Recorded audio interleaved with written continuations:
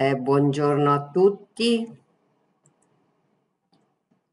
benvenuti a questo webinar.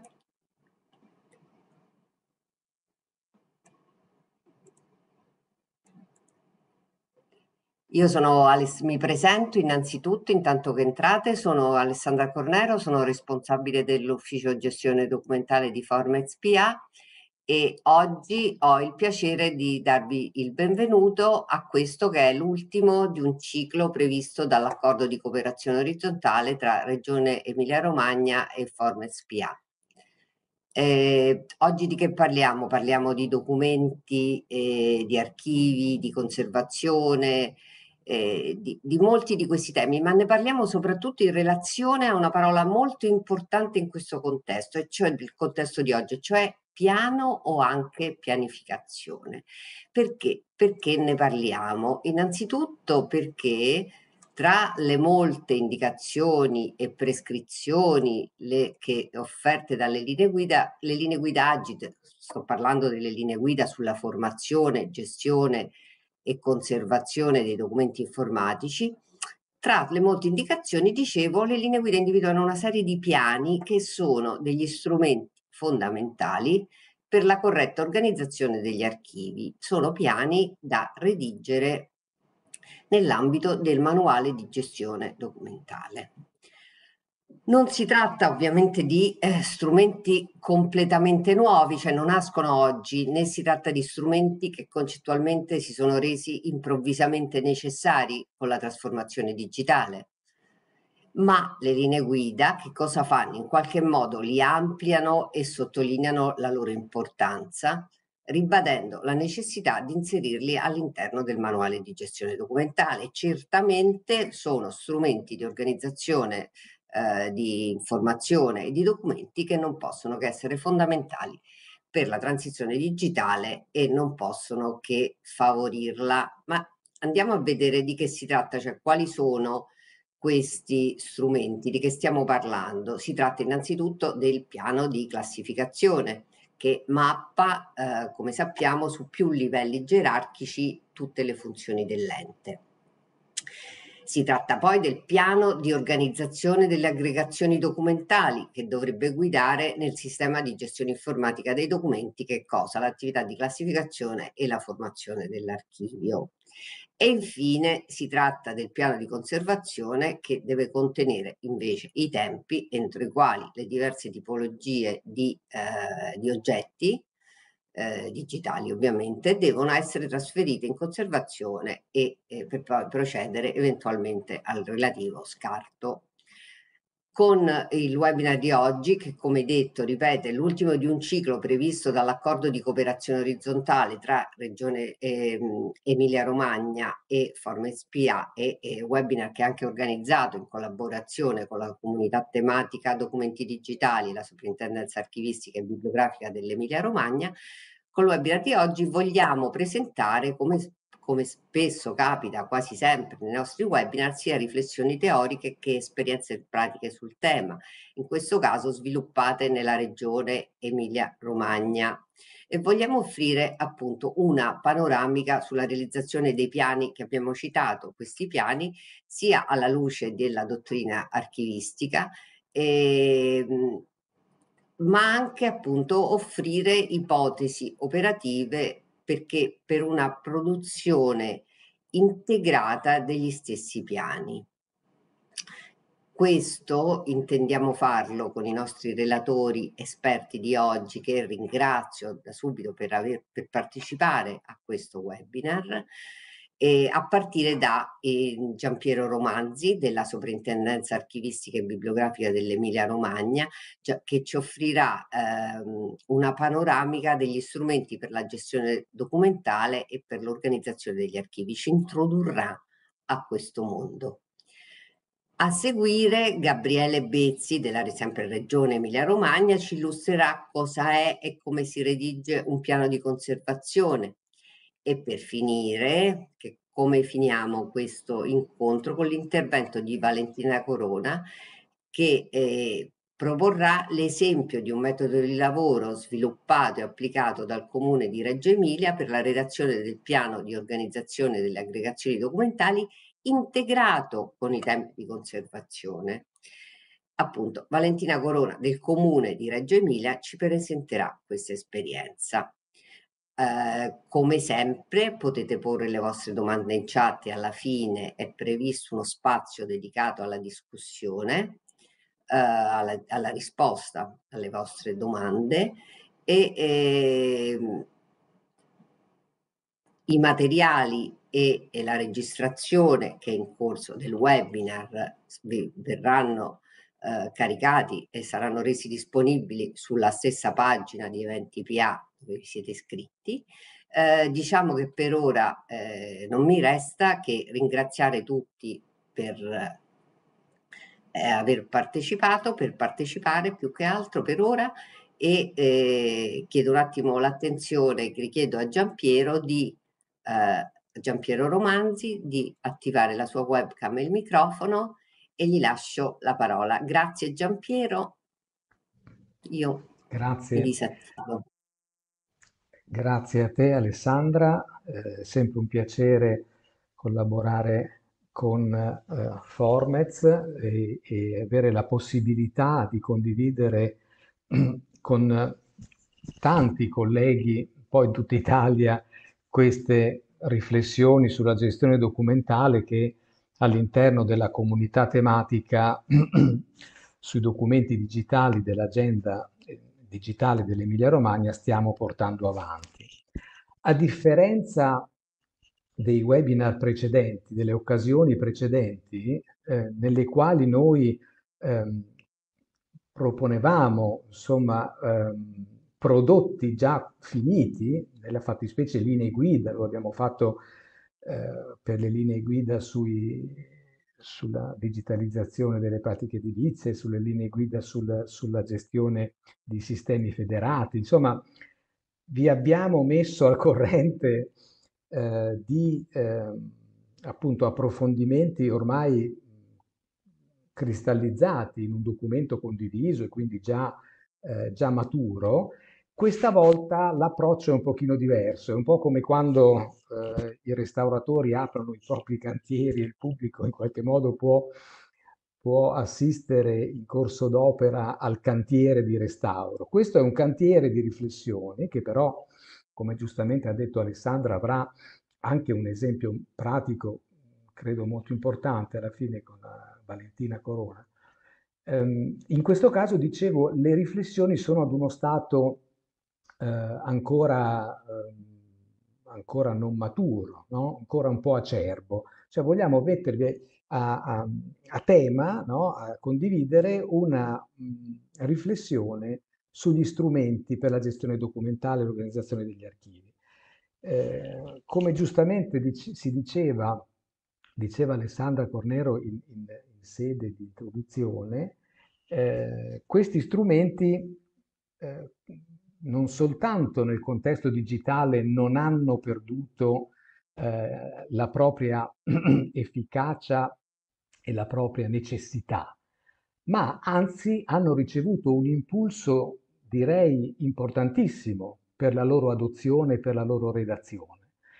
Mm, appunto una ventina di anni fa, sono abbastanza anziano per ricordarmi le riflessioni, i dibattiti dei primi tempi della digitalizzazione della documentazione amministrativa, si diceva ma gli strumenti verranno superati, i tradizionali strumenti della classificazione o i cosiddetti massimari di scarto, piani di conservazione dal contesto digitale? La risposta è no. La risposta è no.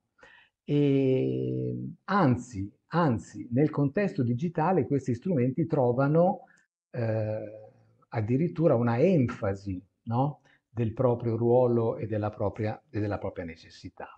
Io partirei, naturalmente questa non è la sede per un approfondimento particolare perché ci prenderebbe molto più tempo, però ho inteso partire dal quadro normativo che definiva il 445, cioè dagli archivi correnti, quelli che oggi definiamo archivi correnti o il sistema corrente di gestione documentale. Perché nel 2000 il DPR 445 in realtà diciamo, individuava una bivalenza, no, del sistema digitale corrente. Quindi un sistema di gestione informatica dei documenti e un sistema di gestione dei flussi documentali. È una distinzione che poi è venuta meno nelle linee guida, è venuta meno nel proseguo della produzione normativa, ma che comunque sulla quale vorrei tornare perché ritengo che avesse una propria ragione d'essere.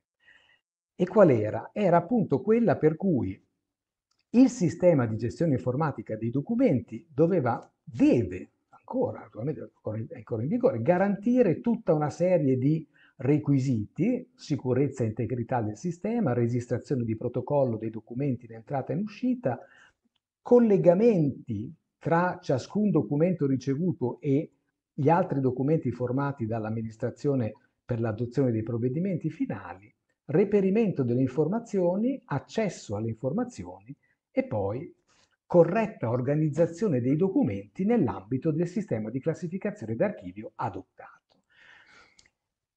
L'entità chiave del sistema di gestione informatica dei documenti era il documento informatico, di fatto, è il documento, inteso come atto, diciamo cellula minima, no, dell'attività quotidiana di una pubblica amministrazione, che deve essere trattato in un certo modo. Naturalmente c'è anche si fa cenno nell'ultimo punto, nel punto F, ad una organizzazione dei documenti nell'ambito dei sistemi di classificazione. Quindi già si accenna in questo caso al sistema di classificazione d'archivio.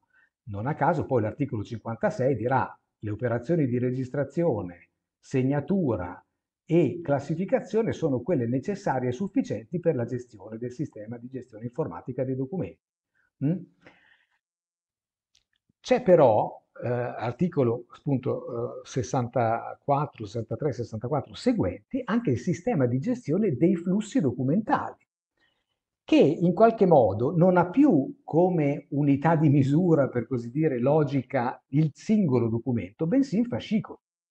Infatti, il sistema di gestione dei flussi documentali deve consentire il rapido reperimento delle informazioni riguardanti i fascicoli, il procedimento e il relativo responsabile, nonché la gestione delle fasi del procedimento, fra le altre cose.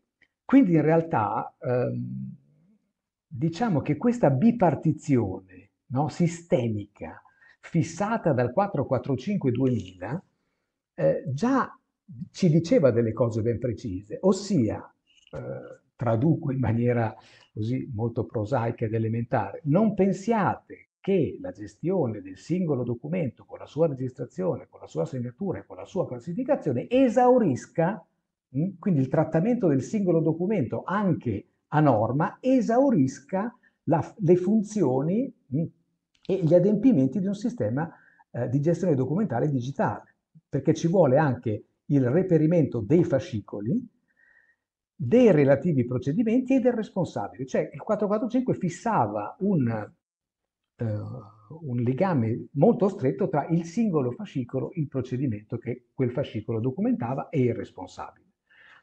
Quindi ci si muoveva su due binari, ci si deve muovere su due binari: una gestione corretta, una corretta formazione e gestione del singolo documento, ma d'altro canto il presidio, no, e la sistematizzazione delle relazioni tra i documenti attraverso una corretta implementazione delle unità archivistiche di base che sono il fascicolo. Noi archivisti giustamente chiamiamo il fascicolo unità archivistica, perché è quel luogo logico dove due o più documenti, come dire, accendono relazioni stabili, necessarie e documentate. Ecco, il sistema di classificazione, il piano di classificazione è esattamente quello che fa da cerniera tra questi due aspetti. Quindi da un lato la classificazione conclude la fase minima di registrazione e di gestione del singolo documento, articolo 56, ma apre, no, è anche la prima attività per la formazione dei fascicoli e delle aggregazioni, quelle che poi verranno chiamate le aggregazioni documentali. Quindi il ruolo del piano di classificazione è un ruolo molto importante perché tiene insieme in un unico sistema corrente, un sistema di gestione dei documenti informatici e un sistema di gestione dei flussi. Non a caso il DPR diceva il sistema di gestione dei flussi documentali include il sistema di gestione informatica dei documenti. Non solo, all'articolo 64, al comma 4, si affermava che le amministrazioni determinano autonomamente e in modo coordinato per le aree organizzative omogenee le modalità di attribuzione dei documenti ai fascicoli che li contengono e ai relativi procedimenti, definendo adeguati piani di classificazione d'archivio per tutti i documenti, compresi quelli non soggetti a registrazione di protocollo. Quindi l'idea che la classificazione fosse l'ultima attività da fare nel registro di protocollo e poi la partita si chiudeva lì, viene naturalmente scalzata, viene superata da questa indicazione, per cui la classificazione non è l'ultima azione da compiersi sul documento protocollato, ma è, diciamo, il perimetro logico che va a mappare tutte le attività del mio ente e quindi, di conseguenza, tutti i documenti, in qualsiasi forma o in qualsiasi registro essi vengano gestiti, che documentano per l'appunto quelle attività.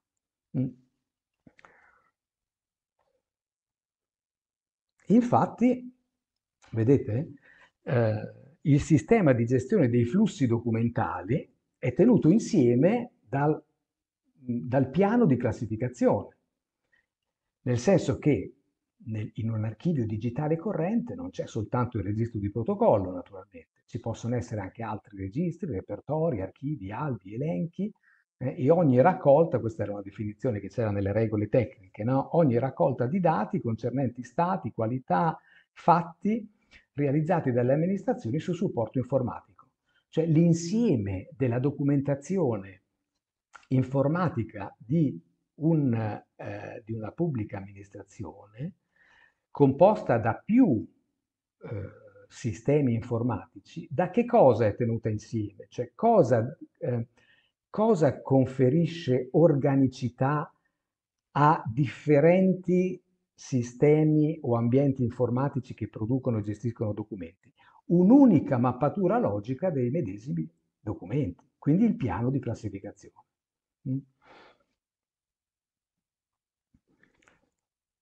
Ora, come dicevo prima, il piano di classificazione non è altro che uno strumento che serve a aprire il fronte della pianificazione dei flussi documentali. Ossia, diciamo che, l'abbiamo detto più volte, ma forse vale la pena risottolinearlo, il contesto digitale, cioè produrre documenti digitali, ha portato a enfatizzare giustamente la necessità di un approccio, si dice, olistico, potremmo dire simultaneo, no? Alla gestione documentale. Cioè l'unità di misura non è l'oggetto documentale, ma il ciclo di vita dell'informazione fissata sul documento. Quindi nelle prerogative della produzione documentale insiste a pieno titolo la pianificazione dell'intero ciclo di vita, dell'intero ciclo di vita del documento. Quindi gli aspetti della produzione, dell'organizzazione, della gestione, del recupero, della conservazione e, come vedremo a nostro avviso, anche della pubblicazione, debbono essere in qualche modo presi in esame in maniera integrata fin dall'inizio, nelle fasi di pianificazione. Questi che vi ho elencato, che vedete elencati nella slide, sono i piani che le linee guida oggi ci in qualche modo indicano come necessari. Piano di classificazione, il piano di organizzazione delle aggregazioni documentali, quello che noi chiamavamo piano di fascicolazione in qualche modo, il piano di conservazione, il piano della sicurezza del sistema di gestione informatica dei documenti. Ora, ehm, intanto sottolineiamo il fatto che il cosiddetto piano di fascicolazione, cioè la necessità di non improvvisare e non lasciare all'empiria spicciola dei singoli uffici le modalità di fascicolazione, quelle che l'articolo 64 che abbiamo visto prima chiamava le modalità di attribuzione dei documenti ai fascicoli. Quindi le modalità di fascicolazione debbono essere fissate, debbono essere pianificate. Diciamo, le linee guida hanno in qualche modo sottolineato questo aspetto, rendendo obbligatorio, in un certo senso, è obbligatoria la redazione del piano di fascicolazione o piano di organizzazione delle aggregazioni documentali. Poi c'è il piano di conservazione, di cui parlerà più estesamente e in maniera più approfondita Gabriele Bezzi, dopo di me, che naturalmente deve superare il tema del massimario di scarto, cioè non è un semplice quanto tengo, quando scarto e quando non scarto, entro quanti anni posso scartare. Ecco, è molto di più e ci impone in qualche modo una riflessione a spettro più largo, a spettro più ampio, anche perché mentre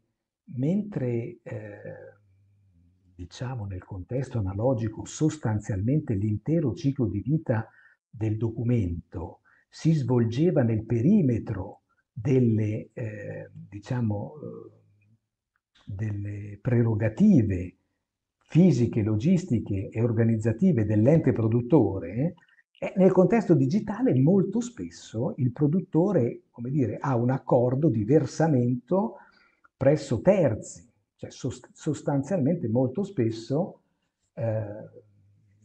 il documento informatico viene inviato in conservazione ad un soggetto terzo che assicura il rispetto di tutte le normative legate alla conservazione e quindi diciamo che i sistemi diventano due, un sistema di corrente di produzione e gestione dei documenti e un sistema di conservazione.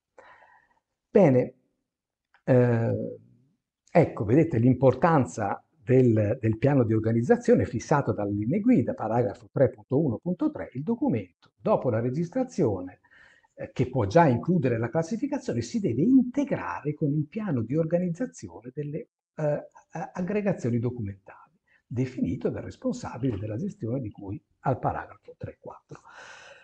Ecco, allora la domanda dalla quale siamo partiti è stata questa, ossia è possibile, o meglio, è proficuo pensare a questi piani che la norma ci obbliga ad adottare, a redigere e ad adottare e ad applicare, è proficuo leggerli in una modalità distinta o piuttosto non è più produttivo e più feconda l'idea di una loro integrazione, cioè la possibilità di una lettura integrata, univoca di questi piani, perché di fatto tutti concorrono, forse eccetto il piano della sicurezza del sistema informatico, che ha comunque delle peculiarità tutte sue, legate appunto agli hardware, ai software, alle piattaforme, agli ambienti informatici, è possibile una lettura integrata. Allora ecco ehm, la risposta. Già nel 2005 la Direzione Generale Archivi insieme all'ANCI aveva proposto una cosiddette linee guida per i fascicoli e le serie, che erano una sorta di piano di fascicolazione che però allora non era obbligatorio, diciamo, era uno strumento aggiuntivo che la DGA aveva inteso fornire ai comuni, in questo caso, ai comuni per la implementazione e la creazione dei fascicoli. È interessante, fra i tanti passaggi di questo piano ho inteso sottoporre alla vostra attenzione questa del titolo 4, classe 3, gestione delle entrate, Perché già allora, quasi 20 anni fa, in nuce c'era questa idea che il piano di fascicolazione non era soltanto relativo ai fascicoli tradizionali come noi li intendiamo, ma anche alle serie e anche, diciamo, ai sistemi informatici. In questo caso c'erano tutta una serie di basi di dati, vedete, legate alle imposte, all'ICI, all'imposta sulla pubblicità, sulle pubbliche affissioni, quindi l'idea che la mappatura delle aggregazioni documentali, fascicoli o serie fosse una mappatura anche, no, dei sistemi informatici, delle basi di dati che gestiscono informazioni amministrativamente rilevanti. Mm. Ecco, questa slide purtroppo è molto piccolo, però quali sono le riflessioni ancora acerbe, diciamo così, che noi vi presentiamo e vi sottoponiamo? Abbiamo cercato di fare all'interno del gruppo di lavoro che si è istituito all'interno della comunità tematica su questi temi, sul tema dei piani, della revisione dei piani archivistici, perché poi in questi anni si è parlato di più e si è sottolineato di più il manuale, la necessità di redigere il manuale di gestione, quindi forse si sono un po' trascurate eh, le azioni di revisione di questi piani. Abbiamo cercato di elencare tutte le possibili voci, tutte le possibili informazioni che un piano integrato di gestione documentale potrebbe vedere contemplate. Quindi voi vedete una serie di voci, le prime in nero quelle del piano di classificazione, in viola quelle del piano di organizzazione delle aggregazioni documentali, in rosso piano di conservazione e una delle novità appunto del nostro confronto è anche l'idea che nel contesto digitale mh, il tema della conservazione non può scindersi dal tema dell'accesso. Lo dicevamo l'altra volta, no? L'accesso dal possesso all'accesso era lo slogan e quindi anche i temi relativi alla accessibilità, alla pubblicazione e alla fruibilità si sono molto, diciamo, compattati e vanno quindi presi in esame. Allora, velocemente, del piano di classificazione la cosa codice e voce di classificazione si dà per scontato, molto meno scontato è l'idea che all'interno del piano di classificazione possano e debbano essere ricondotti anche i procedimenti, cioè quell'elenco di processi amministrativi codificati, determinati, che ogni amministrazione dopo la 241 del 90 deve fare e ai sensi del decreto 33-2013 della trasparenza dovrebbe anche pubblicare. Quindi la tipologia dei documenti con le tempistiche, l'ufficio responsabile, eccetera. Perché noi pensiamo che fra codice di classificazione e produzione e apertura dei fascicoli, no, possa essere molto utile la mappatura anche dei procedimenti. Quindi l'idea che ogni voce di classificazione generi anche uno o più procedimenti che determinano le modalità di fascicolazione. Vedete le voci in viola. Quindi che cosa dire in un piano di fascicolazione? Senz'altro la tipologia del fascicolo, metadato che è diventato obbligatorio con le nuove linee guida, no? Quindi fascicolo per attività, per affare, per persona, eccetera. La struttura del fascicolo, cioè l'idea che possa essere più o meno articolato in un fascicolo tipo, no? E un'eventuale articolazione in sottofascicoli, e anche per esempio la stringa tipo della chiave descrittiva. La chiave descrittiva è l'unico elemento semantico insieme al codice di classificazione che ci permette di recuperare in fase di ricerca il fascicolo. E quindi la stringa tipo di una chiave descrittiva potrebbe essere senz'altro un elemento da inserire. La serie, quindi non soltanto i fascicoli tipo, ma anche la costituzione di serie archivistiche, quindi aggregazioni documentali di secondo livello, e qui abbiamo messo anche i sistemi informatici, cioè in questa casella dovrebbe essere necessario individuare anche quelle serie archivistiche che magari al di fuori del protocollo si vanno formando e si vanno aggregando in sistemi, in ambienti informatici definiti.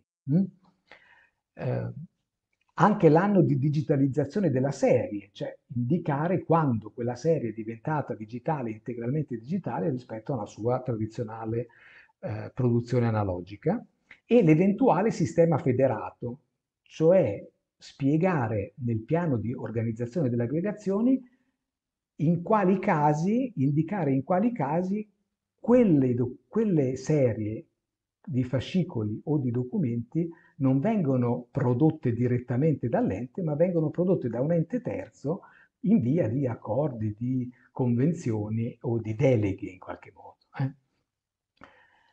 Per quanto riguarda il piano di conservazione, non mi dilungo perché ne parlerà più estesamente Gabriele.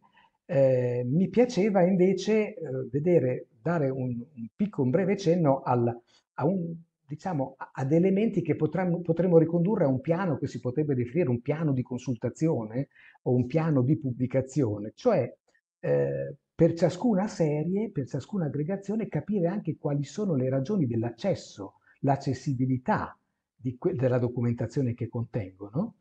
Per esempio, ai fini della trasparenza ci sono già documenti o serie che debbono essere pubblicati sul nostro sito, no? E quindi in realtà anche questo aspetto, oppure pensiamo alla pubblicazione di dataset nel catalogo nazionale dei dati aperti.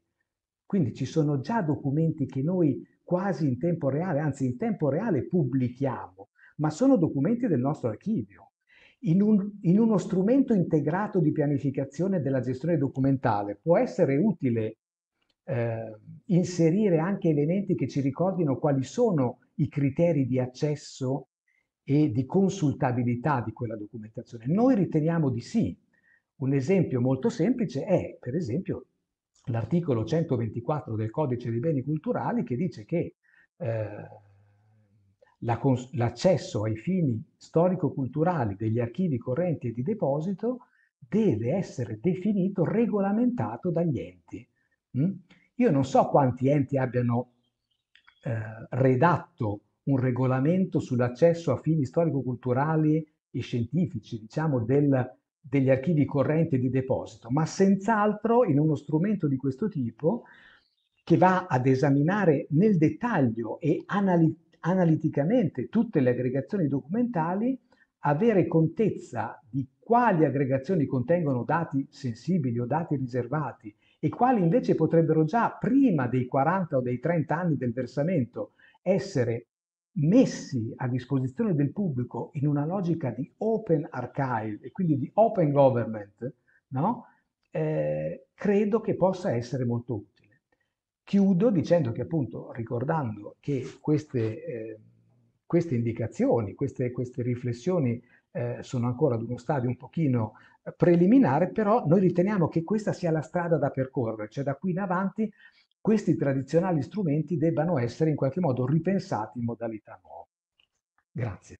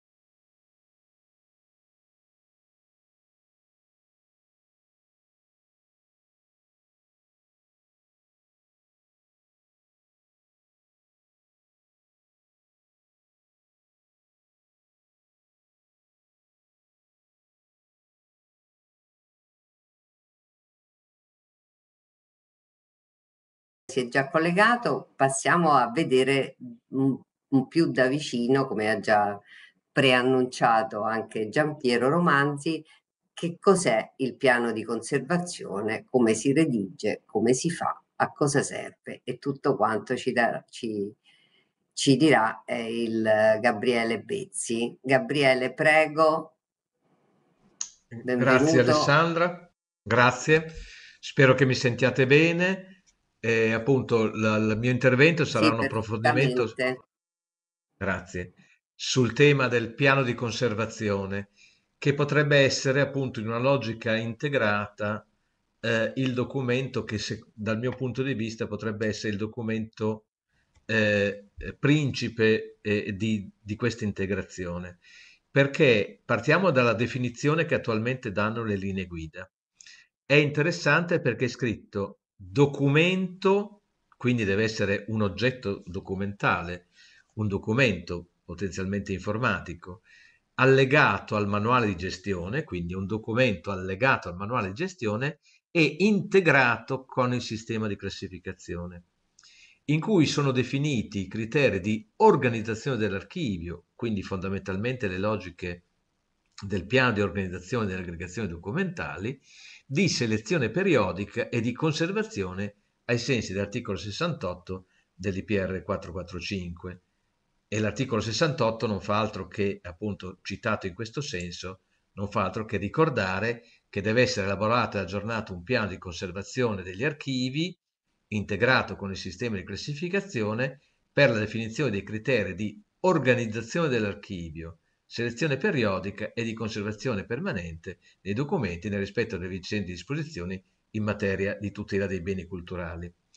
Quindi è un documento obbligatorio previsto allegato al manuale di gestione che definisce tutti questi aspetti e tutti questi aspetti, soprattutto di organizzazione dell'archivio, oltre appunto alle specificità, selezione periodica e conservazione del piano di conservazione, sono il cuore di quella logica integrata di cui diceva Giampiero. Ecco, le linee guida, appunto, oltre che citare e dare una definizione, riprendono in vari punti la definizione e la necessità e il legame di varie azioni con il piano di conservazione, partendo addirittura dalla formazione del documento amministrativo informatico. Ricorda che pubbliche amministrazioni formano gli originali propri documenti attraverso strumenti informatici e al documento amministrativo informatico viene associato l'insieme dei metadati previsti dalla registrazione di protocollo relativi alla classificazione, come abbiamo visto, e in teoria Coning ha già al documento amministrativo formato, informazione, i tempi di conservazione in coerenza con il piano di conservazione e quelli relativi alla relazione con l'aggregazione documentale informatica d'appartenenza, fascicolazione. Quindi già nella fase di formazione io dovrei avere tutti questi elementi noti e quindi partire da un piano che io ho redatto e ho definito preventivamente. E da tutto questo poi derivano le informazioni per gestire e organizzare l'archivio nel sistema di gestione documentale e poi vedremo anche nel tempo anche in rapporto con il sistema di conservazione. Di nuovo viene definito appunto all'interno del paragrafo sul manuale di gestione che nel manuale di gestione documentale sono riportati in particolare relativamente alla conservazione per le pubbliche amministrazioni il piano di conservazione che è un allegato al manuale di gestione documentale, quindi nasce all'interno della produzione del manuale di gestione documentale e non tanto legato all'altro strumento tipico dei sistemi di conservazione che è il piano di conservazione. E che cosa contiene di base? L'indicazione dei tempi entro i quali le diverse tipologie di oggetti digitali devono essere trasferite in conservazione ed eventualmente scartate o potremmo anche ragionarci, ma anche i tempi entro i quali le diverse tipologie di oggetti digitali, poi torniamo a capire cosa si intende per oggetti digitali, devono essere trasferite in conservazione. Non solo i tempi di scarto, ma anche il trasferimento in conservazione. Quindi documento allegato al manuale di gestione documentale con le indicazioni di tempi. Andiamo avanti. I tempi, e viene ribadito nel paragrafo sul trasferimento al sistema di conservazione, i tempi entro cui i documenti informatici e le aggregazioni documentali informatiche devono essere trasferiti in conservazione sono stabiliti in conformità alla normativa vigente e al piano di conservazione. Di nuovo, quindi, questi tempi sono definiti nel piano di conservazione, oltre a alcuni dettati da normativa vigente. Penso al caso classico del registro giornaliero di protocollo, che le stesse linee guida danno indicazione di quando deve essere trasferito al sistema di conservazione entro la giornata lavorativa successiva. Altrimenti abbiamo una definizione generale che il responsabile della gestione documentale almeno una volta all'anno deve provvedere a trasferire il sistema di conservazione, i fascicoli e le serie documentarie, anche relative a procedimenti non conclusi, articolo 44 del CAR, che poi viene ripreso in dettaglio anche nelle linee guida.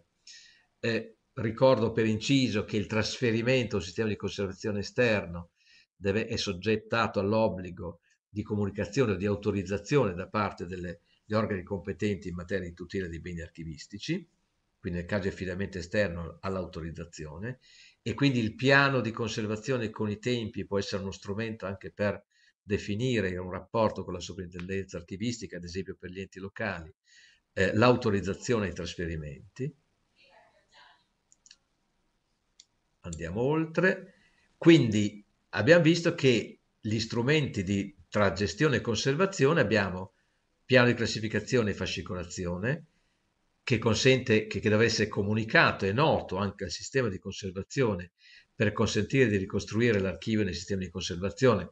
Per piano di fascicolazione appunto intendiamo in realtà il piano di organizzazione delle aggregazioni documentali, il piano di conservazione che consente di definire i tempi di invio e conservazione e i tempi di scarto per ciascuna tipologia documentaria o oggetto digitale, e poi vediamo appunto cosa si intende per oggetto digitale nelle linee guida, e il legame con i formati e ovviamente i metadati che abbiamo visto che deve fornire le informazioni su questi aspetti per rendere operativo anche l'esecuzione in un sistema informatico di queste attività.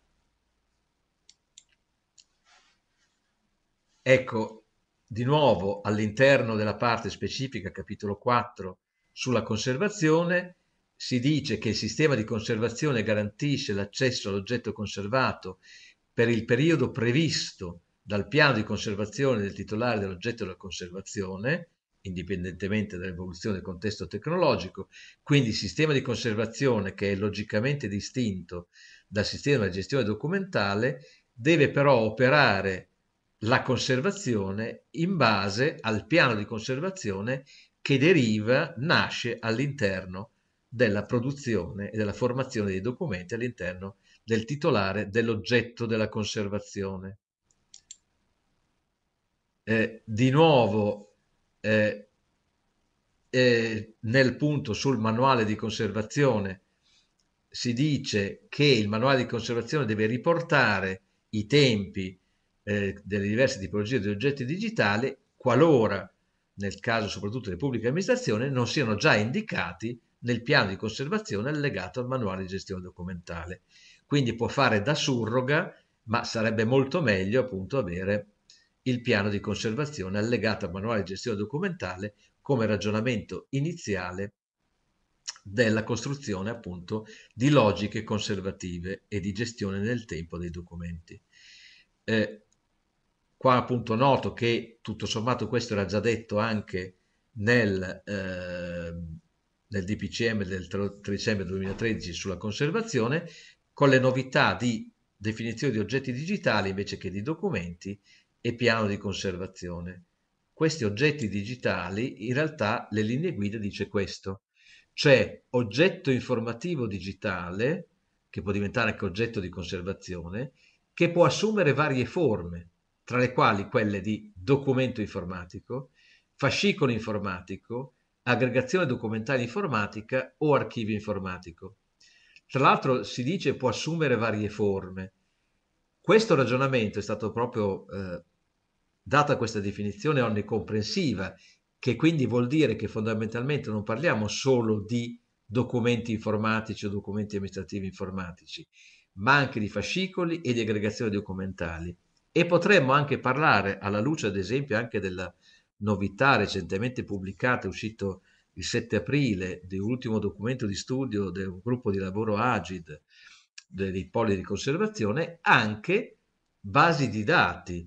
Abbiamo visto nella slide presentata da Romanzi una voce di classificazione e di piano di organizzazione delle aggregazioni documentali, di fatto, che si diceva che per alcune voci di classificazione e alcune tipologie o alcune serie documentali, in realtà il punto di formazione e conservazione era una base di dati specifica, e quindi questo poté diventare un oggetto informativo digitale che deve essere poi conservato, mantenuto per i tempi previsti dal piano di conservazione. E questa è una novità, secondo me, rilevante anche come punto di riflessione da qui in avanti.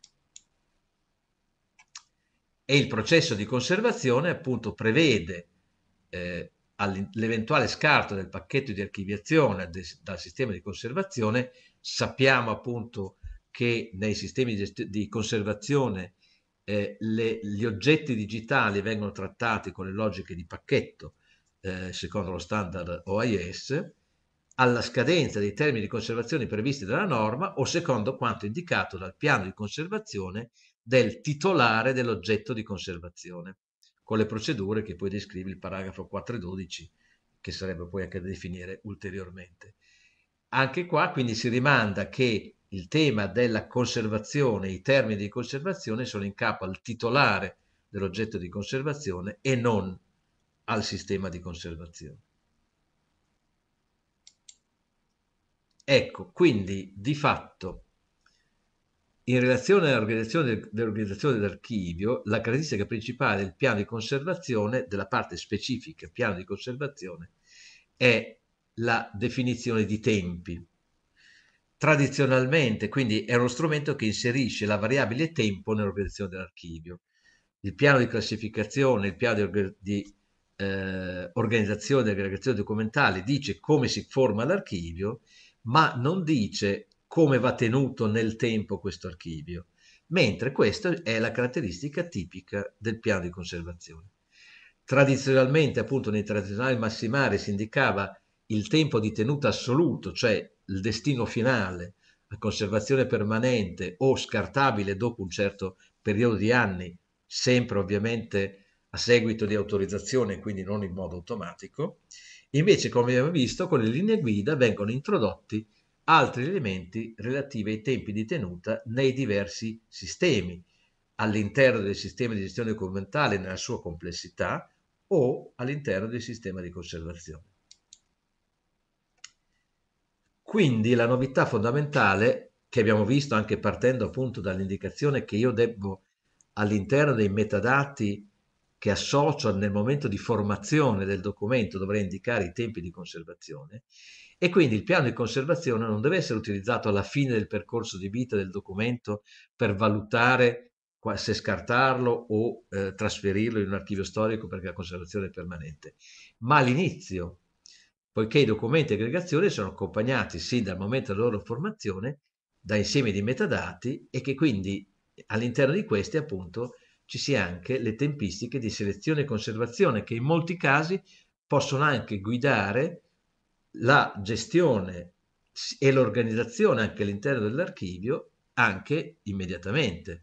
Potrei anche creare delle aggregazioni documentali specifiche proprio in base anche ai tempi di selezione e conservazione. Posso valutare i trasferimenti di conservazione di aggregazioni documentali o di singoli documenti in base alla definizione iniziale di tempi di tenuta che se necessitano o meno appunto un'attività di conservazione cosiddetta a lungo termine, quindi il trasferimento di un sistema di conservazione, oppure possono anche essere a breve scartati e quindi non necessari di un'attività conservativa. Questo però appunto deve essere ragionato per poterlo gestire e mantenere all'inizio del percorso di vita del documento, nel momento della formazione. E quindi il piano è un piano appunto di programmazione fondamentale per valutare come organizzare nel tempo eh, organizzare l'archivio e l'archivio digitale e il passaggio tra i vari sistemi. Quindi è opportuno che ogni organizzazione individui e valuti in relazione al sistema di conservazione ed intesa con i diversi responsabili interni ed esterni i tempi di trasmissione dei documenti al sistema di conservazione, considerando appunto le tipologie di documenti, di fascicoli e le diverse forme di aggregazione dei fascicoli stessi. Quindi legame strettissimo tra piano di conservazione e piano di organizzazione delle aggregazioni documentali. Quindi, per operativamente approcciarsi alla redazione di un piano di conservazione, fondamentalmente va valutato, partendo dagli strumenti disponibili per la definizione dei tempi di conservazione, appunto i tradizionali massimali, che sono anche disponibili e pubblicati, ad esempio, anche sul sito della Direzione Generale Archivi, valutare i tempi di tenuta dei documenti informatici e delle aggregazioni nei sistemi che compongono il sistema di gestione documentale e valutare i tempi di trasferimento al sistema di conservazione, perché sono questi adesso i tempi che vengono richiesti di essere inseriti, come abbiamo visto anche nell'ultima slide presentata da Giampiero, all'interno del nuovo piano di conservazione in prospettiva digitale. Su questo ragionamento si era già stato fatto un'analisi, una prima proposta da cui siamo partiti appunto nel gruppo di lavoro adesso all'interno della comunità tematica in Regione Emilia-Romagna, per evolvere appunto il piano di conservazione partendo da quello che era inserito in un modello che era inserito nel manuale di conservazione pubblicato da Procedamus, in cui c'era appunto un allegato piano di conservazione che indicava tempi di permanenza dell'archivio corrente e la periodicità dei versamenti.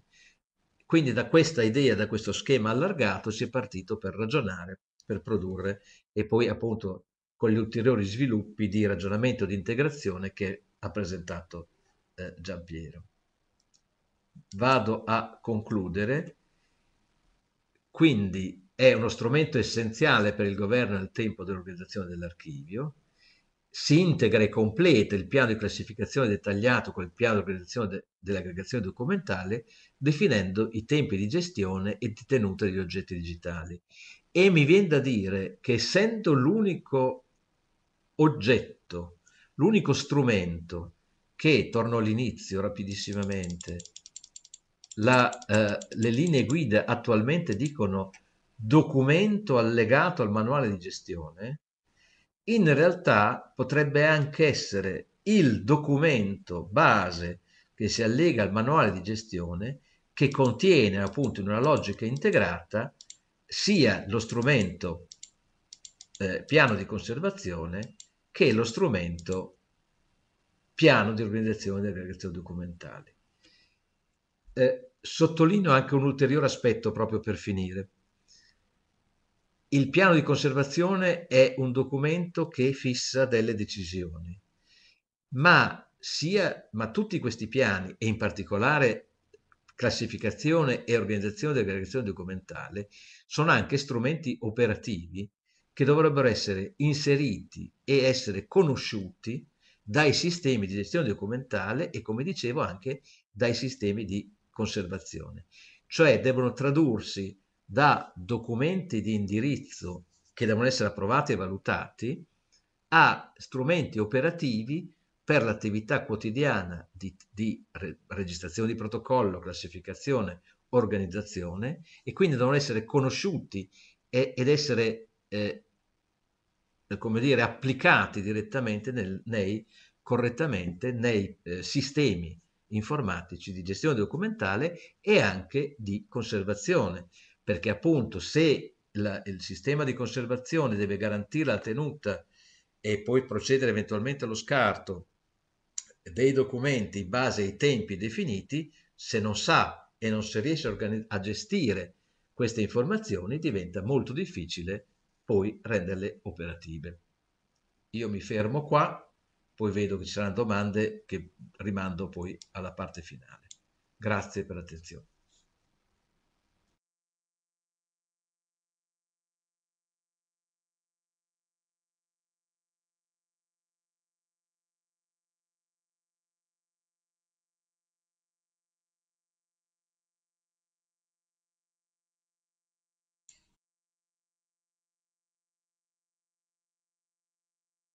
Assolutamente sì.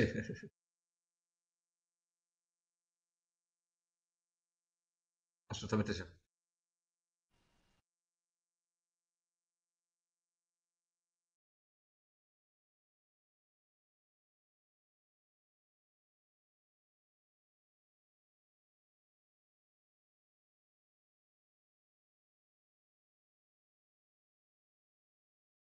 Invito a partecipare, mi presento, io sono Valentina Corona, responsabile della gestione documentale del Comune di Reggio Emilia. Quello che vi presento oggi è un'esperienza assolutamente concreta di redazione di un piano di organizzazione delle aggregazioni documentali che vi preannuncio sin da subito essere allegato al nostro manuale di gestione documentale che abbiamo pubblicato nella seconda versione lo scorso dicembre. Mi preme però, prima di presentarvi lo strumento, raccontarvi qual è stato il processo che ci ha consentito di arrivare ad annettere un allegato così complesso all'interno del manuale di gestione. Mi preme darvi qualche coordinata rispetto al contesto specifico in cui mi trovo a lavorare perché semplicemente per tranquillizzarvi non si trattava di un contesto virtuoso perché in realtà il nostro contesto specifico è molto particolare dal punto di vista della storia archivistica perché nella fase più recente dell'archivio non è testimoniata, se non veramente per poche eccezioni, la prassi di fascicolazione in senso proprio. Quindi non partivamo da una buona base.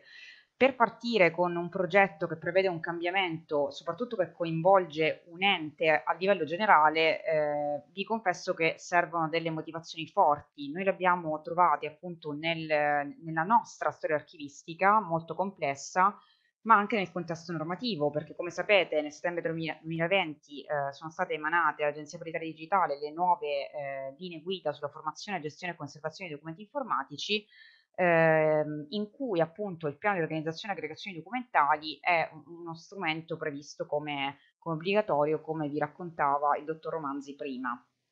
I nostri documenti storicamente sono connessi tra di loro con un meccanismo, appunto, un criterio di ordinamento piuttosto particolare che è quello della catena documentale. Non mi soffermo troppo perché è molto complesso anche da comprendere per chi ce l'ha davanti, però si tratta di un meccanismo per cui l'aggregazione documentale è identificata non da metadati propri, ma dal numero di protocollo dell'ultimo documento annesso alla catena. Il nostro protocollo informatico è stato istituito in una fase, quindi in qualche modo un po' ante litteram, perché abbiamo un sistema di protocollo informatico già nel 1985 e purtroppo il sistema di protocollo informatico non ha permesso di porre fine a questo criterio organizzativo archivisticamente scorretto, ma è stato totalmente trasposto all'interno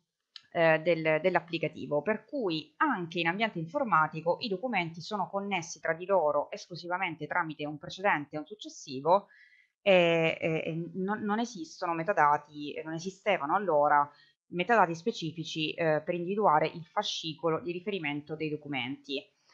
Mi sono domandata come fare e ho capito che scardinare questo meccanismo nell'archivio fisico era assolutamente impossibile perché tra l'altro il caponumero guida anche la collocazione fisica dei documenti, per cui non era possibile, a mio avviso nemmeno corretto, andare a scardinare questo meccanismo nell'archivio analogico. Tuttavia ho pensato che nella gestione documentale digitale risiedesse la possibilità reale di ribaltare questo meccanismo e di trainare l'ente verso l'adempimento al dettato normativo che, vi ricordo, prevede l'operazione di fascicolazione non come facoltativa, ma come assolutamente obbligatoria. Ed è anche su questo che dobbiamo fare leva per convincere i nostri colleghi ad applicare l'attività di fascicolazione. Parto adesso con una sorta di cronostoria in cui vi racconto come è stato redatto il piano e parto innanzitutto dal 2018 in cui vi segnalo che la percentuale di documenti registrati a protocollo inserita all'interno di fascicoli informatici si attestava sotto il 15%. Ve lo dico appunto perché per segnalarvi che non si trattava all'inizio di un contesto virtuoso. Quali sono stati i presupposti per elaborare il progetto per l'avvio della fascicolazione informatica, di cui il piano di organizzazione delle aggregazioni documentali rappresenta l'output?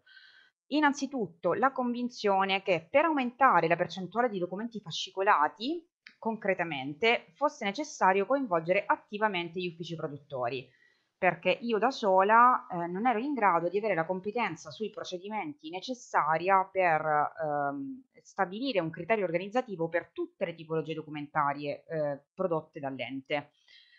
In secondo luogo, il presupposto per partire è che è stato che nell'attività di fascicolazione l'operazione più complessa è stabilire il criterio in base al quale costituire l'aggregazione. Fascicolare non è tanto difficile tecnicamente, ma è necessario spiegare all'operatore sulla base di quale criterio logico lo deve fare, perché stabilire il criterio consente a tutti gli operatori, soprattutto in un contesto di decentramento forte del protocollo come nel nostro, di adottare dei criteri uniformi e di allontanare la soggettività dall'attività di fascicolazione. In terzo luogo, sicuramente il presupposto cardine è quello di cui vi hanno già parlato sia Giampiero sia Gabriele, cioè sono le linee guida per l'organizzazione dei fascicoli e delle serie dei documenti elaborate nel 2005 dal gruppo di lavoro sui comuni. Siamo chiaramente partiti da lì perché uno strumento esisteva in questo senso, nella consapevolezza che però questo strumento dovesse essere aggiornato e adeguato alle esigenze concrete degli utenti che sarebbero andati ad utilizzarlo. Infine, partivamo senza una mappatura dei procedimenti aggiornata allo stato attuale, che sicuramente ci avrebbe di molto agevolato nel portare a termine l'opera. Parto da una fase 0, che si è rivelata una fase 0 in realtà a posteriori, quando siamo andati un po' avanti nel progetto, ci siamo resi conto che avere fatto partire nel 2020 una campagna formativa su base volontaria in materia di gestione documentale ci abbia consentito di ingaggiare in modo informale gli operatori, di fare sperimentare sì in questa fase agli utenti più proattivi i benefici della creazione delle aggregazioni documentali, perché vi confesso che per portare a termine un prodotto di questo tipo l'ingaggio degli interlocutori è assolutamente fondamentale, perché altrimenti non si va da nessuna parte. La fase 1 ha avuto luogo nel 2021 e ha previsto la redazione propria del progetto e la condivisione dello stesso con le figure apicali dell'ente. In particolare, nel nostro caso, il progetto è stato approvato dalla direzione generale ed è stato presentato in conferenza dei dirigenti proprio come patrocinato dalla direzione.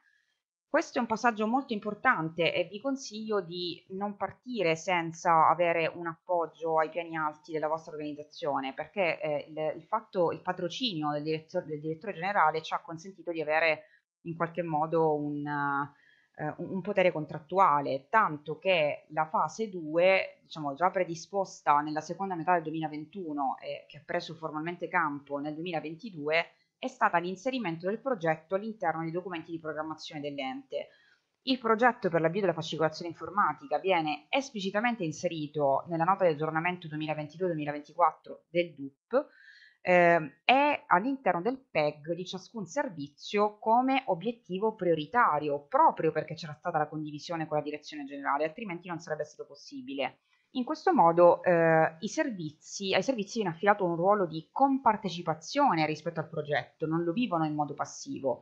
Infatti 3 servizi sono stati individuati come sperimentatori, in modo volontario tra l'altro, e all'interno dei documenti di programmazione questi servizi hanno visto anticipare le loro scadenze.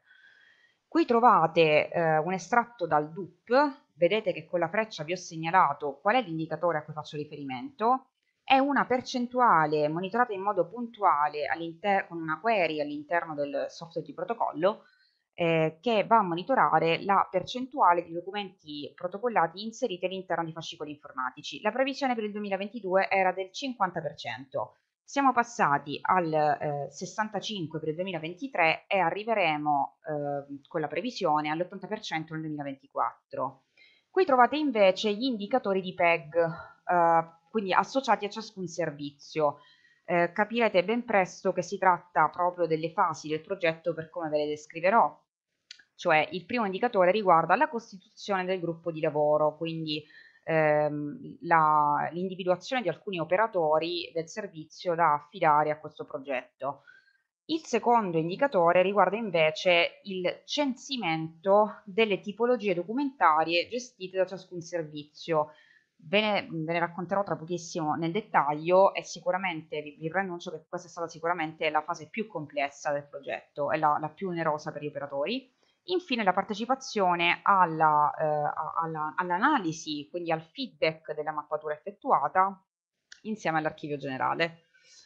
Nel febbraio 2022, come vi dicevo, viene costituito il gruppo di lavoro. Ai dirigenti dei servizi dell'ente viene chiesto di individuare degli operatori per farne parte che abbiano un buon livello di consapevolezza trasversale, perché dovendo censire le tipologie di documenti gestiti dal servizio era un requisito piuttosto necessario. In questa fase viene anche aperta una casella di posta a uso interno dedicata al progetto che si è rivelato un utilissimo strumento di lavoro. Il numero di servizi coinvolti in totale è di 27, 70 sono invece le persone che hanno fatto parte e tuttora fanno parte del gruppo di lavoro. Nel marzo 2022 al gruppo di lavoro viene presentato il progetto rispetto a obiettivi, strumenti e roadmap e ad aprile si parte con quella che vi avevo pronunciato essere la fase più complessa, ovvero il censimento delle tipologie di documenti e delle prassi di organizzazione attuale da parte dei servizi.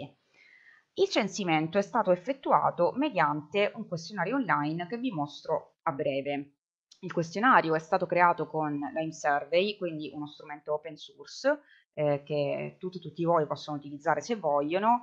Agli utenti per la compilazione è stato fornito anche un facsimile in cui potessero ricevere le istruzioni relative a ciascuna domanda del questionario e anche la bozza del piano, quella proprio elaborata dal gruppo di lavoro sui comuni. Vi chiederete perché? La ragione è il fatto che ai colleghi è stato molto utile avere una bozza su cui tarare il corretto livello di analisi per l'individuazione della tipologia documentaria, perché non è stato semplicissimo. Eccovi il questionario. Come vedete, il questionario è articolato in alcune sezioni. La prima sezione è quella dei dati generali, in cui viene richiesto di definire la tipologia documentaria che si sta censendo, dichiarare se i documenti sono gestiti con applicativi appositi ed eventualmente con quali, dichiarare se i documenti sono registrati a protocollo, se totalmente o soltanto in parte, ed eventualmente con quale classifica del piano di classificazione.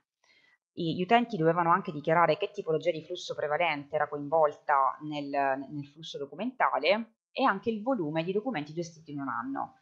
La parte più complessa del questionario è la seconda, quella relativa all'organizzazione dei documenti, perché gli utenti dovevano dichiarare che modalità di gestione, quale fosse la modalità di gestione dei documenti, se cartaceo, digitale o mista, e se i documenti presentassero già una qualche forma di organizzazione. A seconda della selezione cartacea, digitale o mista, l'utente aveva la possibilità di descrivere la modalità di organizzazione dei documenti. Vedete, tra le possibilità c'è anche la famosa catena all'interno del software di protocollo, ma c'è anche un'altra possibilità come l'organizzazione in cartelli di dischi di rete, perché chiaramente è un grande ostacolo nel partire con l'attività di fascicolazione convincere i colleghi che non sia sufficiente per adempiere al dettato normativo organizzare i propri documenti all'interno degli dischi di rete. Infine, i colleghi erano chiamati a descrivere l'attuale organizzazione dei documenti rispetto al criterio canonico, diciamo, di affare, procedimento, persona, attività, e indicare i loro desiderata. Quindi se il criterio attuale non risponde alle esigenze organizzative concrete dell'utente, qual è il criterio auspicabile per l'organizzazione della tipologia di documenti censita?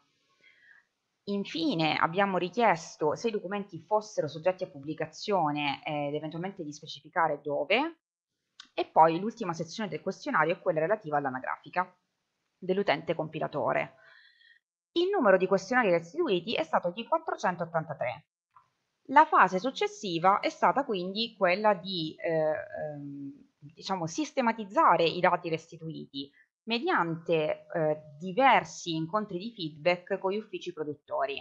Si è trattato di veri e propri incontri in cui ci siamo messi a discutere delle modalità organizzative censite tramite i questionari e abbiamo cercato di capire se si trattasse della soluzione in assoluto migliore per andare a sistematizzare i dati proprio all'interno del piano di organizzazione delle aggregazioni documentali. Nel frattempo, nel dicembre 2022, siamo riusciti a pubblicare la seconda versione del manuale di gestione documentale, di cui trovate il link nella slide, in cui all'allegato 14 siamo riusciti a recepire i primi risultati del progetto mediante la pubblicazione di un allegato appositamente dedicato al piano di organizzazione e aggregazioni documentali che vi mostrerò sul finale. La fase successiva è ovviamente quella di partenza con l'attività di fascicolazione. Dopo aver fatto il lavoro di analisi è necessario cominciare a fascicolare all'interno del software di gestione informatica dei documenti. Come è stato possibile farlo? È stato possibile perché ai colleghi che hanno partecipato al progetto non è stato restituito il piano di organizzazione e aggregazioni documentali così per come annesso al manuale di gestione documentale, ma è stato restituito loro il piano tarato sulle aggregazioni gestite dal servizio. Questo perché a mio avviso sarebbe stato più facile per loro gestire un piano che riguardasse esclusivamente le aggregazioni gestite da loro, anziché tutte le aggregazioni complessivamente gestite dall'ente. In seguito gli operatori di protocollo sono stati formati tecnicamente per l'utilizzo dello strumento fascicolo informatico all'interno del software di protocollo e così alcuni di loro sono riusciti a partire con la formazione e la gestione delle aggregazioni documentali in piena autonomia. Quali sono stati i risultati? Al termine del 2022 la percentuale di documenti inseriti all'interno di fascicoli informatici risulta del 52,34%. Nella parte sinistra della slide trovate le ragioni di questo incremento così notevole. Sicuramente il progetto che vi ho descritto, ma anche il fatto che è stato fatto un grande lavoro di analisi per portare all'interno dei fascicoli informatici i documenti formati sugli applicativi verticali soggetti a registrazione e fascicolazione automatica. Anche per il 2023 il progetto, come avete visto, è triennale, quindi continua. Adesso è stato inserito all'interno del PEG per l'anno corrente come obiettivo di miglioramento. Prosegue, come vedete, l'attività di feedback. Gli operatori vengono avviati concretamente all'attività di fascicolazione e infine per alcuni di loro, ad alcuni di loro viene associato l'indicatore del monitoraggio della percentuale, che se vi ricordate all'inizio era un indicatore attribuito all'archivio generale, quindi alla mia OC. Adesso progressivamente il monitoraggio della percentuale di documenti fascicolati passa in carico ai singoli servizi, in modo che ci sia un passaggio di competenze e di responsabilità progressivo, perché l'attività di fascicolazione riesce tanto più quanto è affidata a chi ha competenza sui procedimenti che gestisce. Vi mostro adesso il piano di organizzazione delle aggregazioni documentali che, come vedrete, si configura, come già vi è stato descritto in precedenza, come uno strumento integrato tra piano di classificazione, fascicolazione e conservazione.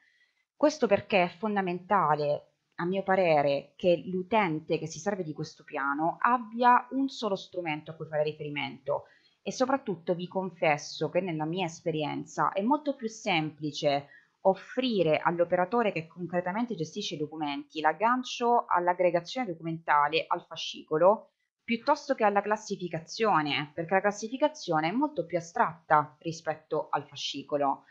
Prima di mostrarvi il piano vi chiaramente sottolineo il fatto che il piano deve essere soggetto ad aggiornamento continuo.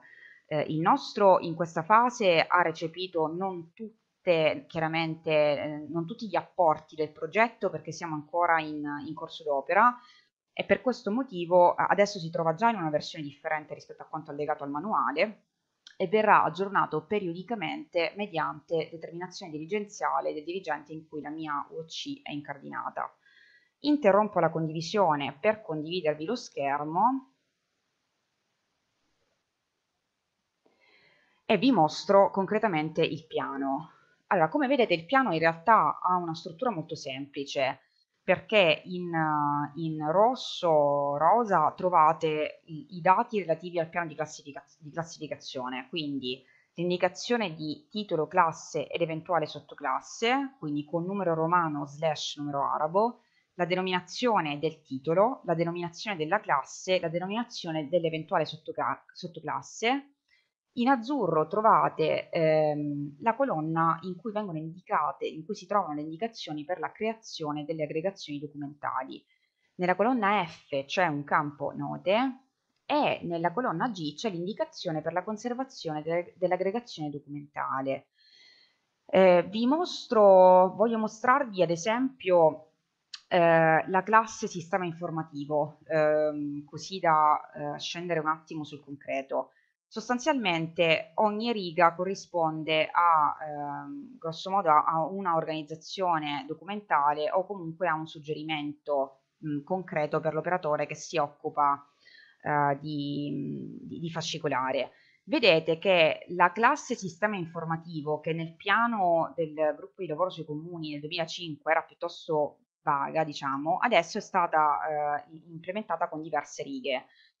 L'organizzazione del sistema, le statistiche, rilevazione dati Istat, ad esempio trovate qui un'indicazione che apri un fascicolo per ciascuna rilevazione e qui diventa chiaro come il piano di organizzazione delle aggregazioni documentali sia qualcosa di ben diverso dal repertorio dei fascicoli, perché i colleghi del servizio che si occupa di statistica hanno concretamente aperto all'interno del software di protocollo un fascicolo per ciascuna rilevazione. Qui chiaramente troviamo un'indicazione di carattere logico, procedurale a livello più alto. Abbiamo il registro di data breach, le lettere di incarico al trattamento dei dati personali, con l'indicazione di inserirle in un fascicolo annuale, le richieste di attivazione, cancellazione e modifica dell'accesso al sistema informativo per utenti esterni, le richieste di accesso, le richieste di autorizzazione all'accesso alla VPN, le richieste di firma digitale, le procedure di affidamento per l'acquisizione e manutenzione di software e hardware. Quindi trovate in grassetto la tipologia di aggregazione o di procedimento e alla destra l'indicazione per la formazione dell'aggregazione. Quindi il criterio logico, quello che vi avevo presentato come la cosa più difficile per l'utente da comprendere. E qui appunto avete indicato il tempo di conservazione per ciascuna riga, quindi per ciascuna aggregazione documentale. Scorro brevissimamente perché ad esempio mi premeva a farvi vedere anche il titolo sesto, pianificazione e gestione del territorio, perché sapete tutti nella vostra esperienza è uno di quelli che maggiormente, diciamo, era soggetto ad aggiornamento perché adesso stiamo andando in direzione del PUG, non del PRG, quindi l'aggiornamento è stato in questo caso fondamentale e doveroso perché lo strumento del 2005 non era più assolutamente tarato e coerente con i nostri procedimenti amministrativi. Termino mostrandovi un altro strumento perché mi voglio riagganciare a quello che diceva il dottor Romanzi all'inizio, il fatto che il piano può essere arricchito di tantissime colonne sulla base di cosa vogliamo andare a censire. Per esempio questo è il piano che vi ho mostrato però arricchito di altre colonne. Il gruppo di lavoro Content Documenti Digitali è attualmente alle prese con l'elaborazione di uno strumento che possa fungere da modello per il recepimento di tutti i dati che consideriamo fondamentali per la costituzione di un piano integrato.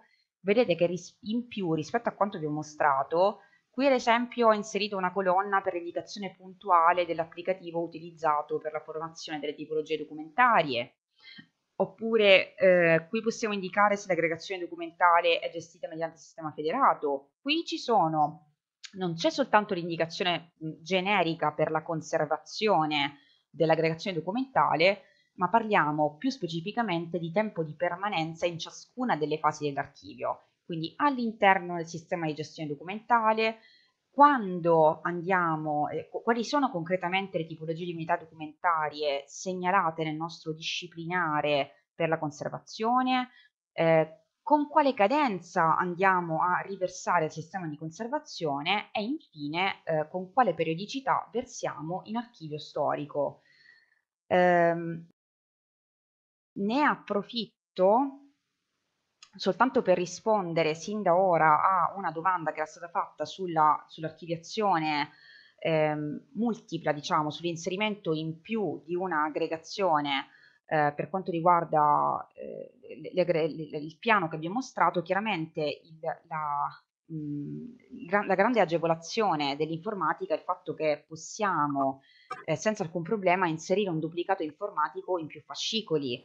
Vi faccio un esempio concreto: noi per esempio abbiamo aperto un Valentina, fascicolo per grazie ciascun mille. intervento Sì, è vero, PNRR, spesso ci si trova a operare da visto soli e che quindi le prevediamo esperienze, soprattutto questa insomma, che organismi ottima di audit ci esperienza che avete richiedano di esibire la realizzato voi, anche documentazione. con Chiaramente ci dei sono alcuni risultati documenti che concreti, devono direi essere molto archiviati avvincenti, in ecco. più fascicoli Viene di quasi la voglia progetto di venire a perché sono vedere, a relativi a seguirvi più di un passo passo, fascicolo e a non c'è tutti alcun quanti. problema nel farlo, perché un Credo duplicato che anche i informatico è molto commenti facilmente archiviabile in più sottolineino di una unità l'importanza archivistica. e l'interesse di questa L'importante è scegliere esperienza, così sempre dei come software hanno che ti sottolineato consentano anche di operare a norma l'interesse e di quindi di tutti farlo quanti per gli interventi presumibilmente. dei colleghi Io precedenti, adesso sia la parte ho teorica quindi che la parte concluso, pratica. vi E ringrazio molto adesso tu dell'attenzione, spero che questa rimani esperienza collegata, concreta possa Valentina, essere inviterei anche di aiuto, perché mi Gabriele, rendo conto che scusate, ci un troviamo problema spesso a operare da con la soli e voce. credo che la condivisione delle Gabriele e esperienze Giampiero a sia connettersi così per veramente cominciare a fondamentale. rispondere Grazie.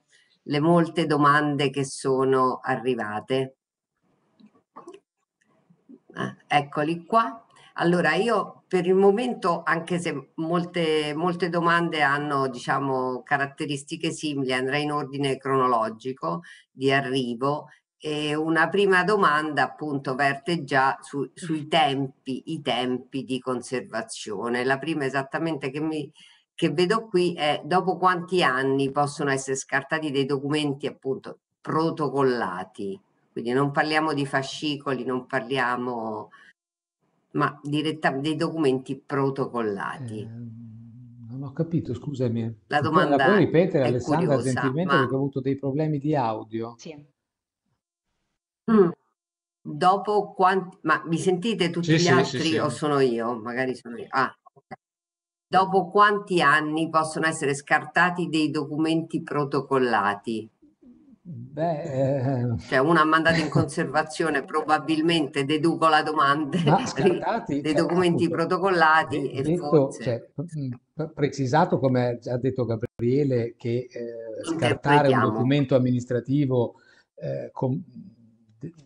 è, diciamo, attività sottoposta ad autorizzazione del soprintendente.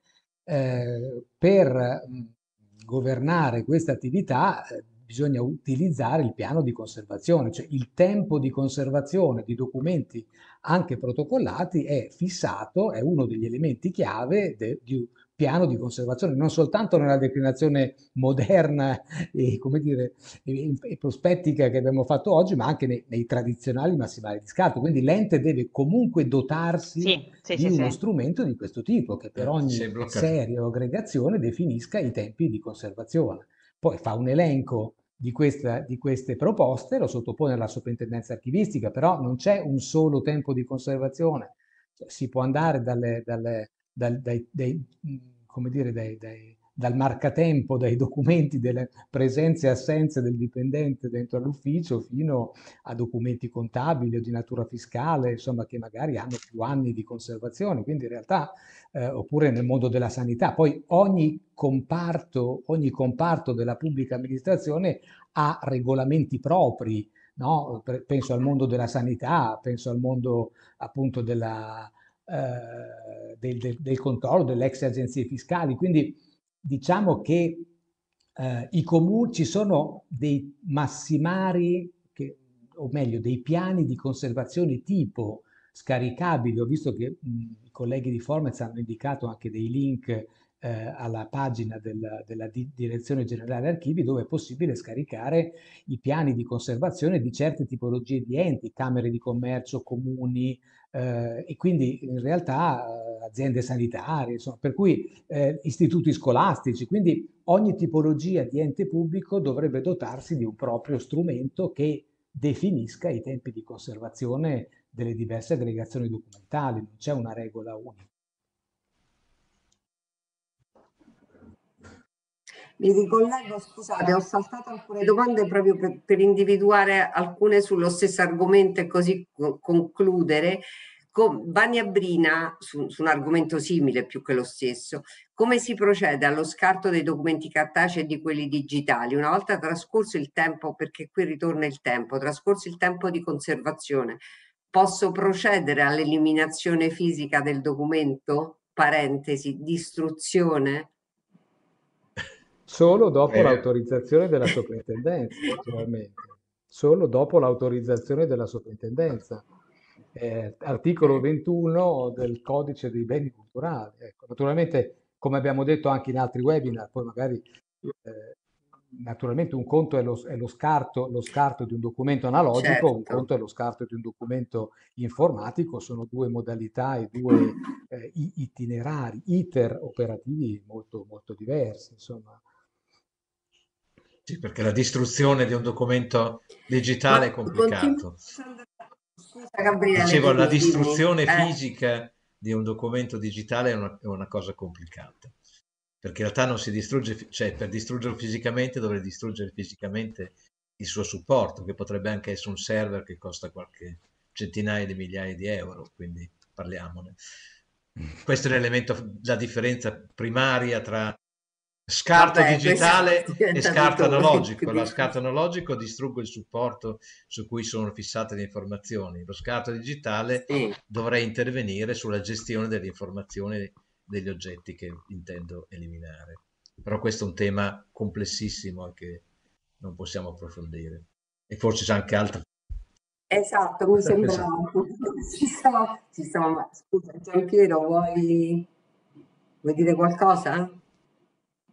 No, pensavo volessi intervenire di nuovo. E allora però con Sandra Mereu continuiamo ad andare avanti sempre sul tema, affrontando un altro pezzetto. Ma come avviene concretamente lo scarto nei sistemi documentali informatici che non hanno previsto a monte i tempi di conservazione di ogni fascicolo o sottofascicolo? Tutti a conservazione Se permanente. non hanno previsto i tempi, immagino che non abbiano previsto Se neanche il non ci piano, sono. non abbiano il piano e quindi Allora, ovviamente se non si prevede un giusto. tempo di conservazione, prevale la norma generale per la pubblica amministrazione che sono beni culturali a conservazione permanente, perché lo scarto è un'eventuale deroga da questo principio generale, archiviazione del pubblico interesse e conservazione permanente. Se io non ho, se non ho, Quindi non c'è lo non c'è scarto. scarto, perché se non so quando scartarla, non Sostanzialmente c'è. non c'è. Quindi, poi non so. Se non prevedi i tempi vuol dire che non hai previsto il piano e quindi non c'è lo scatto. Questo è il Esatto, giro esatto, al perché non so che contrario, cosa in no? questo tempo scartare, quindi si terrà. Allora, adesso su questo argomento dei tempi mi sembra che ci siamo un pochino, E esiste un tool, cioè esiste uno strumento, traduco, o un format ufficiale che possa essere utilizzato come guida per la redazione del manuale di gestione documentale e dei diversi piani che devono essere in esso ricompresi? Questa è la domanda di Maugeri. Un format Rispondo io ufficiale. in realtà sul manuale di gestione, che era un Sì, documento sì. già previsto fin dal 2000, c'erano vari modelli, anche AgiD ne aveva fatto qualcuno, ma sono andati un po' in disuso. Sugli specifici piani in realtà ci sono stati tutti i lavori, appunto ad esempio del gruppo dei comuni, che però potrebbe anche quelli avrebbero necessità di essere aggiornati. attualmente non conosco che esistano tool o formati ufficiali specifici. Chiedo magari informazioni anche a Valentina, a Giampiero, ma direi che... Sì, infatti, io glielo stavo chiedendo.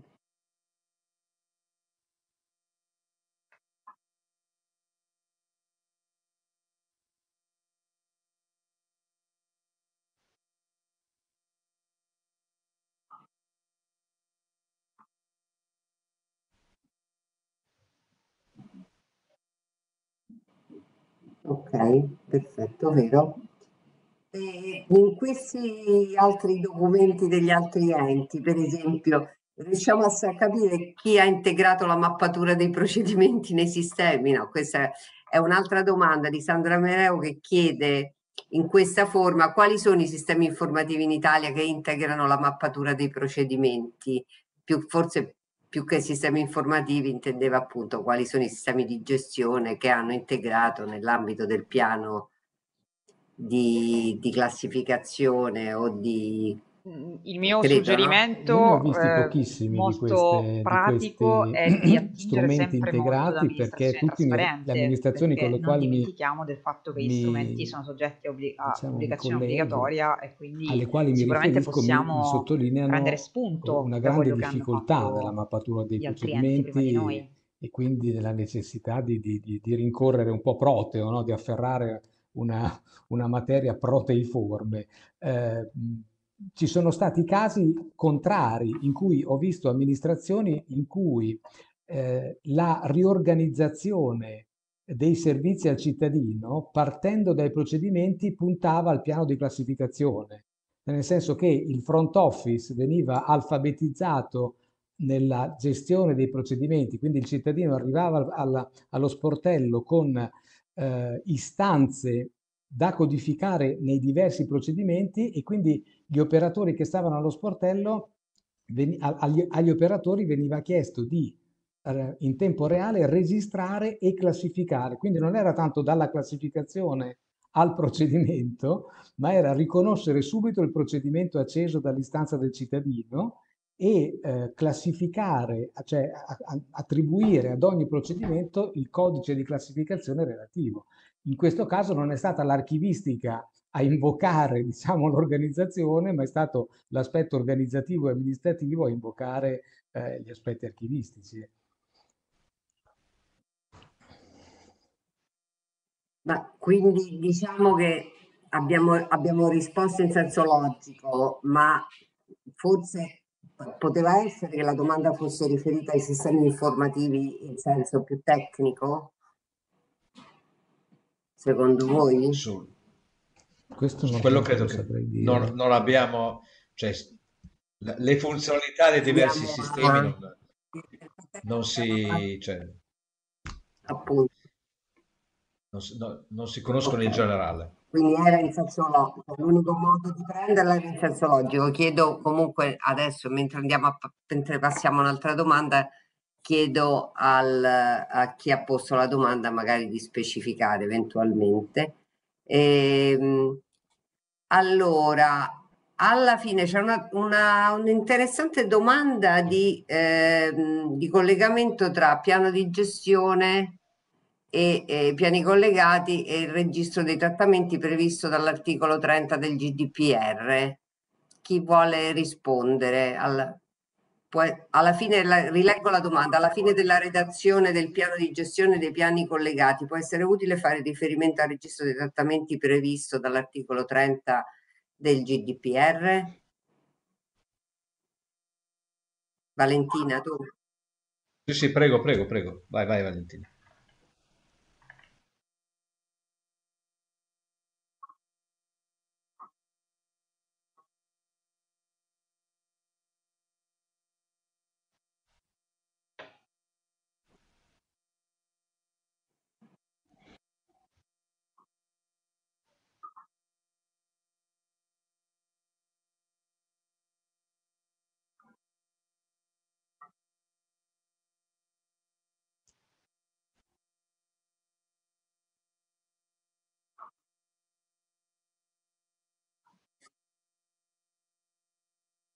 Io, se volete, sì.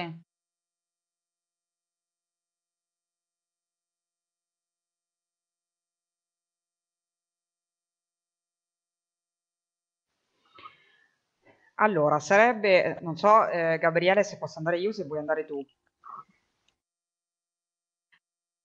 Sarebbe assolutamente auspicabile che il nostro piano di organizzazione delle aggregazioni documentali fosse integrato anche con il registro dei trattamenti, perché ovviamente la gran parte dei dati che andiamo a trattare sono contenuti in documenti, quindi sempre in quell'ottica di andare ad ampliare le colonne del nostro piano per renderlo il più possibile uno strumento integrato, è sicuramente auspicabile effettuare un'integrazione anche con il registro dei trattamenti. Noi personalmente non siamo riusciti perché le forze che servono sono tante.